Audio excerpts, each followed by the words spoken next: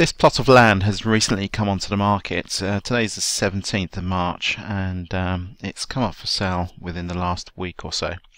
It's in the Cheshire area, which is a very popular area, very affluent because of all the football clubs. And this parcel of land here is on the market for just under 200,000. It's offset from the road, but this is the actual plot and it does have planning permission for a detached house. But when you read through some of the property details, it looks like it's a one-level property with 2 bedrooms in a roof space. So let's have a look and see if we can make the numbers stack up and see what they look like here. So we'll put some basic details in about the property address. In particular, I've looked up the postcode for the road and we'll just use that for the time being, and then we'll come back and we'll save some more details about the property if we think it's something we want to go ahead with. So it is a detached property, but actually it's more of a bungalow, and what we'll do is further on we'll add some extra costs for building into the roof space. So medium-sized property, because we are going to add some space in the loft. Average finish, yep. Okay, so have a look at some property prices for this area.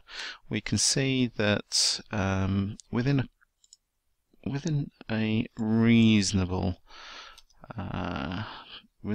distance of the property itself, property prices actually look to be reasonably healthy. So there is a big range. If we look at some past sold prices, we can actually see that we've got something not too far away, 4 bedrooms, so it's approximately the same size as the property we're looking at, and the value there is 385. But then we do also have properties that have sold some time ago for close to 400,000. Looking at the ranges that Zoopla is giving us as an estimate, which is a rough estimate, you can't really rely on these. It's saying that something approximately edging towards the 540 is achievable. So we need to do a lot of research here, maybe get on the phones and phone some local estate agents who know the road really well, and see what they think we can get for a property, a detached property. But let's start off and see if we can make the numbers work out with something approaching the 450 range. Okay, so the asking price of the plot of land is 185. So let's adjust some of our costs. So, and then see if we can make the numbers work out. So this is the overall timing. This is the amount of time that it will take us to buy the land, do some preparation work in terms of getting ready to do the building, some design work, maybe go back to planning if we want to make some changes, and then the construction period there as well there. So we're not entirely sure if it has outline planning or full planning, but we can look that up. So let's just assume that it does have full planning.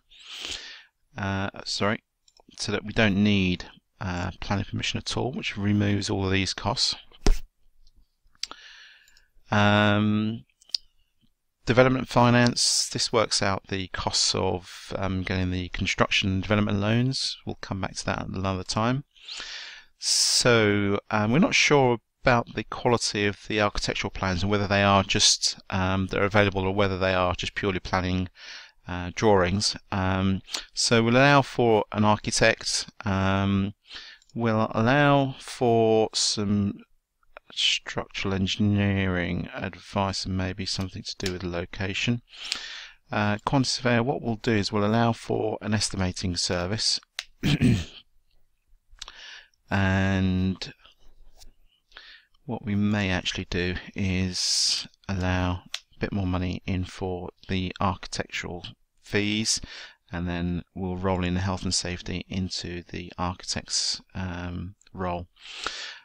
Okay, so community infrastructure levy and local authority costs. We'll have to allow something for that, but we can look into the details here to see if there's anything in the database. We'll have to find the right location. Let's see if there's any charging in the Cheshire area at the moment. And doesn't look to be anything specific. So we will have to contact the local authority to see if they have any plans to introduce a community infrastructure levy. Actually, it looks like there is something in the Warrington area. So let's allow something, bearing in mind that we may need to go back and check with the local authority. So let's allow 10,000. No. Let's allow something for now. Surveys. It looks like it is existing gardens. So it is still useful to get some desktop surveys done and to find out where the utilities are in the road and how we can connect to them. And we'll also, this part of this survey cost here will include a review of the water table. So this is the construction costs section, and so we'll allow for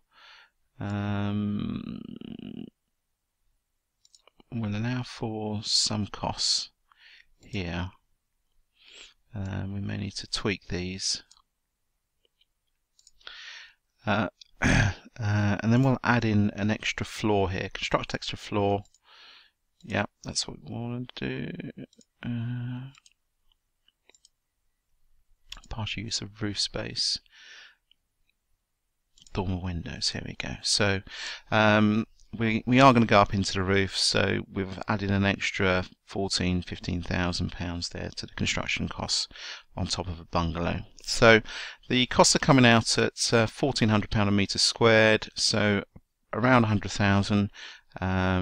We may need to go out and do a review here and get some quotes in from maybe some package builders, or get an estimator to do us a detailed review of any drawings that the architect has put together. So as it currently stands, the property actually is looking rather good. 13–14% return on risk. We'll try and round that off to 15, I think. And estate agency fees, yeah, if we keep the property at the end and not sell it on, then that's a straight saving to us, but we will allow for some estate agency fees. Land finance, so when we acquire the land, we're going to take out a loan. This works out the cost of that loan, including the interest. Some stamp duty when we buy the land, some searches, the legal fees to actually acquire the land as well. Insurances, once we purchase the plot, actually becomes our responsibility, and it looks like we should be putting up some quite extensive fencing there. So let's go on the high side for those costs. Insurances, it's fairly secluded, that, so we'll allow for some medium cost for insurances. Stamp duty, so insurance premium tax, that's due to go up from the budget, but it's currently at 9.5%. Okay, so this is our development evaluation, and the numbers are looking pretty good actually. This is provided that we can get the 450.